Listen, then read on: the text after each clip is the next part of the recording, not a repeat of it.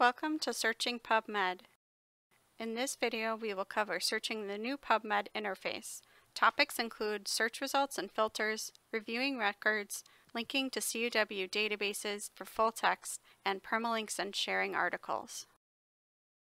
Accessing PubMed. To access the CUW library link for PubMed, log into CUW portal and click on the Library tab. Under Quick Links, click on Databases by Subject. When the new page opens, click on Health Sciences and Human Performance and choose any of the 4 subject areas listed. On the specific subject page, you will see a link to PubMed under Best Bets. On the PubMed homepage, you can enter your search in the search box using Boolean operators. Or try the citation matcher options if you have a single citation or a list of articles to find. For the best results, we recommend finding the best term or terms in the MeSH database and building a search using the PubMed Search Builder tool. Filtering search results. The search results will default sort by best match. Click Display Options to sort results by date, journal, or author.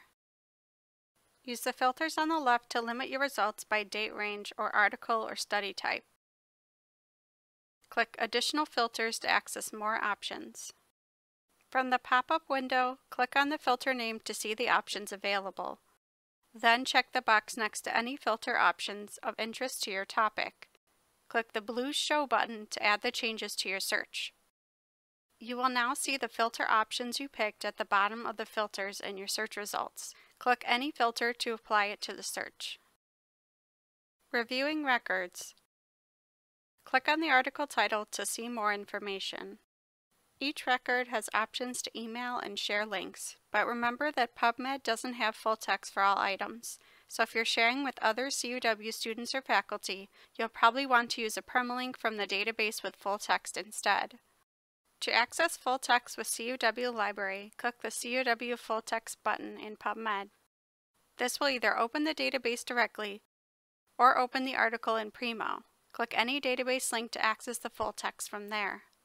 If the article in Primo says Request Options and shows a sign-in button, the article is not available online. You will have to request the article via interlibrary loan. After signing into Primo, click Request It and fill out the form to get the article in 1 to 3 days via email.